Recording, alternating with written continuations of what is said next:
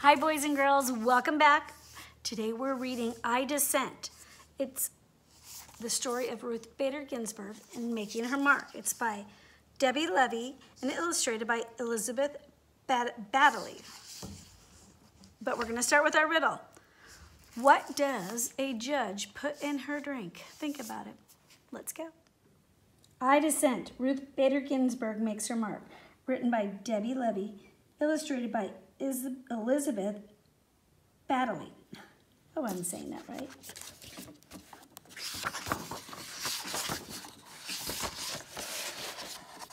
You could say Ruth Bader Ginsburg's life has been one disagreement after another.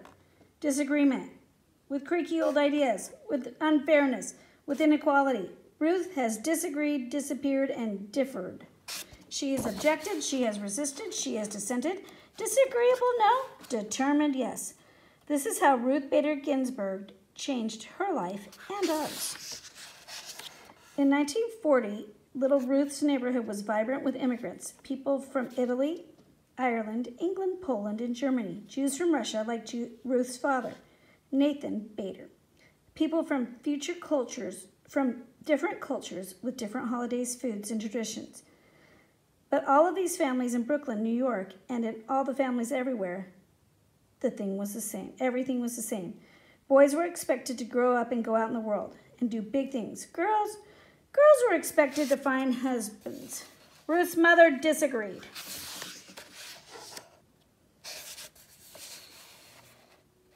Celia Amster Bader thought that girls should also have the chance to make their mark on the world. So she took Ruth to the library. On the shelves were stories of girls and women who did big things. Ruth read about Nancy Drew, girl detective. She discovered Amelia Earhart, daring aviator. She learned of Athena, the goddess of Greek myths. Here were independent girls and women taking charge. Ruth read her way into this world. Around her, the sweet scent of books blended with savory aromas from the Chinese restaurant downstairs. Delicious. A girl could be anything. Sometimes Ruth and her parents took trips out of the crowded city, and they drove past a hotel in Pennsylvania. Ruth saw a sign, "No dogs or Jews allowed." This is how it was in those days. Hotels, restaurants, even entire neighborhoods announcing, "No Jews, no colored, no Mexicans, whites only." Ruth and her family were Jewish. There was prejudice, pure and simple. Now it was Ruth's turn to disagree. She disagreed by never forgetting how it felt to read such words. She never forgot the sting of prejudice. In elementary school, Ruth was excellent in some classes and less excellent in others. Her favorites were English, history, and gym.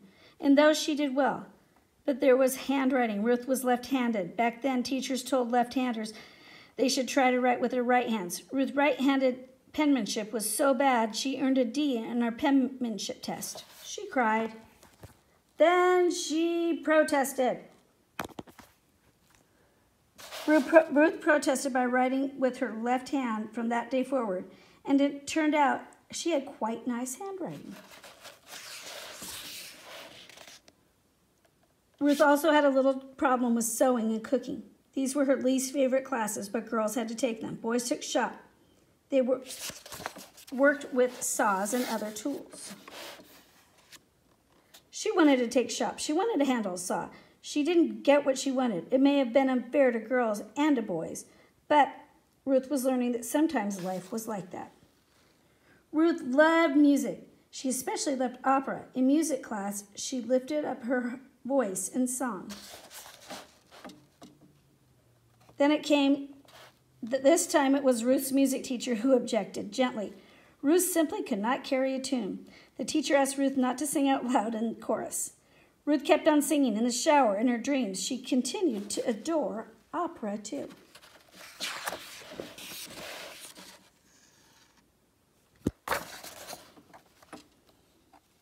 By the time Ruth was in high school, friends and teachers knew her as an outstanding student. baton twirler, cello player, newspaper editor. As graduation approached, Ruth was chosen to make a speech at the ceremony, but she had been keeping a big secret. Her mother was terribly sick. The day before her graduation, Celia Bader died. There was no agreeing with this. There was no disagreeing. This simply was... Ruth did not go to her graduation. She did not give her speech.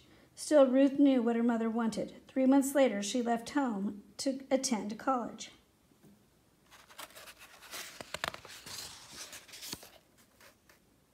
Not many girls went to college in the 1950s.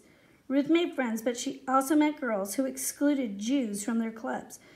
She also met boys who thought that girls should be looking for husbands. And then she met Martin Ginsburg. Martin was tall and funny. Ruth was small and serious. Marty could make her laugh. They fell in love and hatched a plan. After college, they would go to law school. Both of them lawyers. Ruth had learned could fight unfairness and prejudice in our courts. People thought it was a fine idea for Marty to attend law school. They didn't think Ruth should go. A lady lawyer? People disapproved. Ruth disapproved right back. So did Marty. And they got married. They went to law school, and they had a baby, Jane.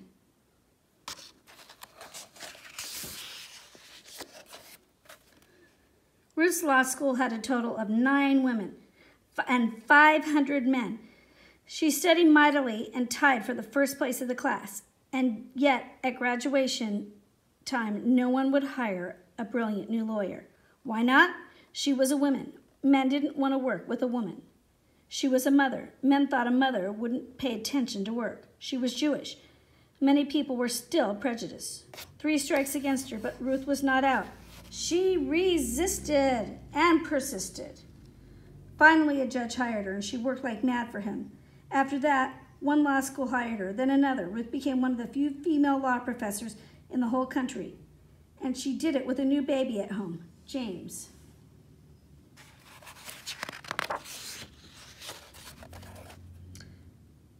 Ruth had disagreed and worked her way into being a lawyer, a professor.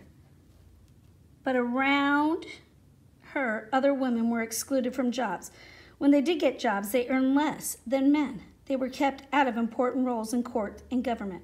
To make matters worse, the Supreme Court of the United States, the highest court in land, approved of all this. As one Supreme Court justice had written years before, the natural and proper timidity and delicacy which belongs to the female evidently unfits it for many of occupations of civil life. In other words, women and girls were too shy and too weak to do big things in the world. Another Supreme Court opinion declared, women have always been dependent upon man. Ruth really disagreed with this. So Ruth went to court to fight for equal treatment of women. The most important cases went to the Supreme Court. The first time she appeared there, Ruth was so nervous she feared she might be sick. But standing before the 9 Supreme Court justices, Ruth imagined them as her students. She, Professor Ginsburg, needed to teach these students, who were all men, why a person's choices shouldn't be limited just because she was born a girl. Ruth wasn't only fighting for women. When women were excluded from her work world, men were excluded from home life. Why shouldn't a father stay home to care for his children and cook meals? Why shouldn't his wife run a business? There were fresh ideas in the 1970s. Ruth did not win every case, but she won enough. With each victory, women and men and girls and boys enjoyed a little more equality. Sometimes Ruth and Marty's children received confused looks when they said their mother argued cases in the Supreme Court and their father made the family's dinners. People found this strange. Ruth, Marty, Jane, and James did not concur. They kept on being the type of family they wanted to be, and dinners at the Ginsburg home were delicious, and Marty was a successful lawyer, but also a marvelous chef who had mastered the art of French cooking. Ruth, her family, had mastered the art of burnt pot roast.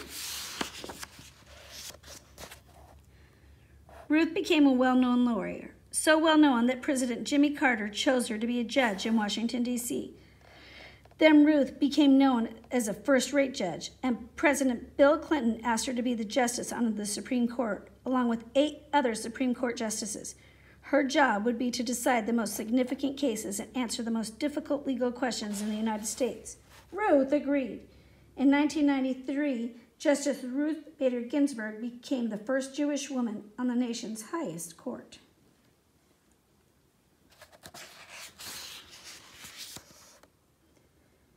In each case, Supreme Court considers, after hearing from lawyers who argue for each side with 9 justices, then the 9 justices take a vote.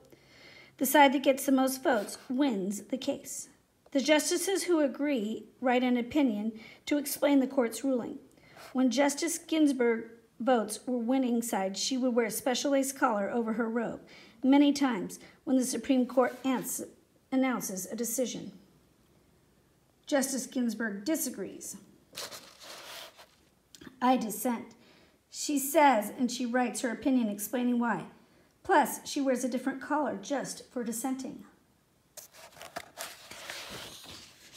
I dissent. Justice Ginsburg said when the court wouldn't help women or African American or immigrants who had been treated unfairly at work. I dissent. When the court rejected a law meant to protect the right of all citizens to vote, no matter what their skin color. I dissent when the court said no schools that offered African Americans a better chance to go to college. Justice Ginsburg can be very convincing. In one dissent, she explained why the court was wrong to rule against women workers who were fighting to get paid the same as men. Congress and the president agreed with her and passed a law to undo the court's ruling.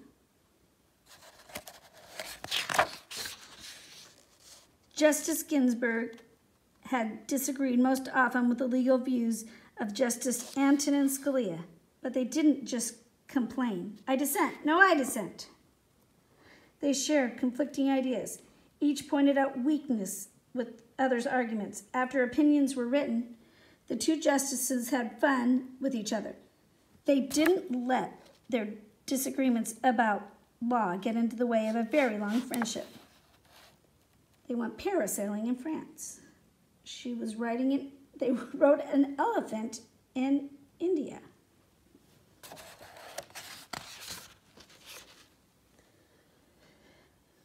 Justice Ginsburg is now the oldest member of the Supreme Court. Some people have said she could quit because of her age. Justice Ginsburg begs to differ. She works hard as ever. She exercises in the gym. She never misses a day in court. She attends the opera, gives speeches, and travels. Many have cheered Justice Ginsburg for her persistence and independence.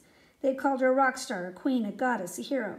Of course, Ruth Bader Ginsburg isn't a rock star, a queen, or a goddess, but to many she is a hero. She made change happen, and she changed minds. She cleared a path for people to follow in her footsteps. Girls in college, women in law school, and everyone who wants to be treated without prejudice. Her voice may not carry a tune, but it sings out for equality step by step. She has made a difference. One disagreement after another. And that is the end.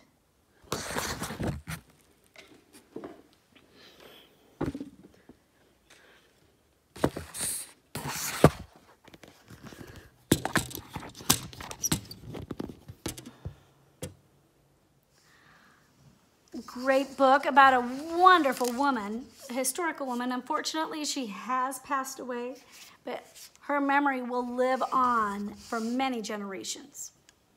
Okay, you ready for our riddle? What does a judge put in her drink? Justice. Get it? Just ice? Because if you spell just ice, it spells justice. Silly. I miss you. I love you. I'll see you soon. Bye-bye, boys and girls.